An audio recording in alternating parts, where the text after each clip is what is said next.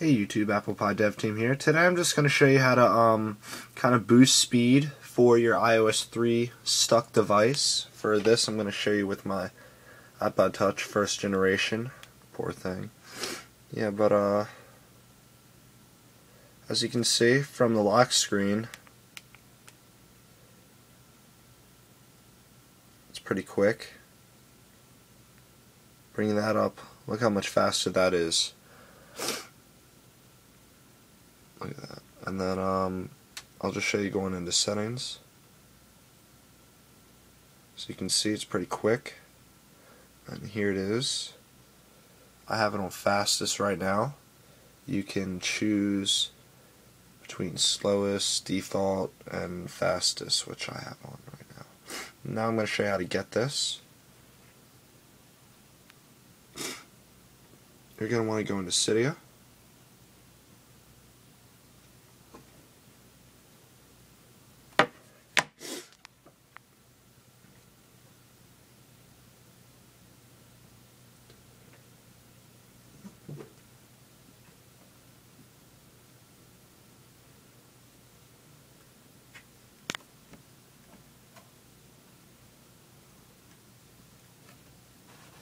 You're going to want to search speed intensifier for iOS 3.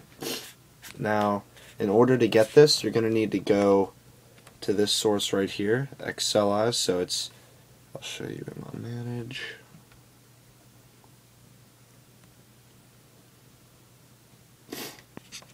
It is cydia.xlize.com right here. cydia.xlize.com.